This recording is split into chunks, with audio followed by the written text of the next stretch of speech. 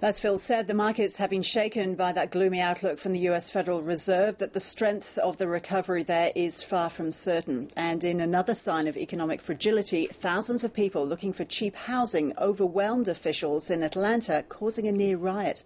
North America correspondent Lisa Miller reports. People were waiting for up to 3 days for the chance to apply for public housing in Atlanta. They should have let us know something, a time, when to be here. Some people have been here since Sunday morning, Monday morning. It's ridiculous. I don't have housing for my kids.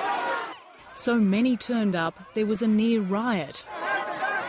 This crush of desperate people is being seen as evidence that while the recession might be officially over, the recovery is slow in coming. These are the prosperous streets of downtown DC, an area young professionals call home.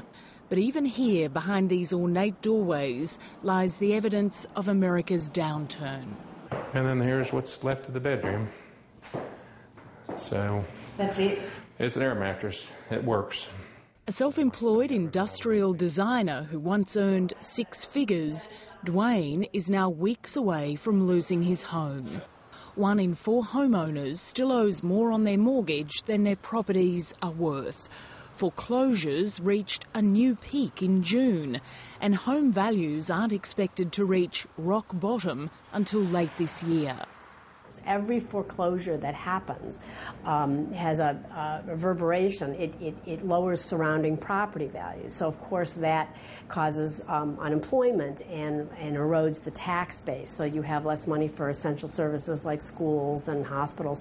And then, of course, that means that more people fall into foreclosure. The problem for this administration is how do you break that cycle? The stimulus package is credited with having helped initially, although not enough to boost the growth rate. And most of the experts believe that without changes to monetary and fiscal policy, America's economy will continue to stall. For those at the bottom, that kind of action may not come fast enough. Lisa Miller, ABC News, Washington.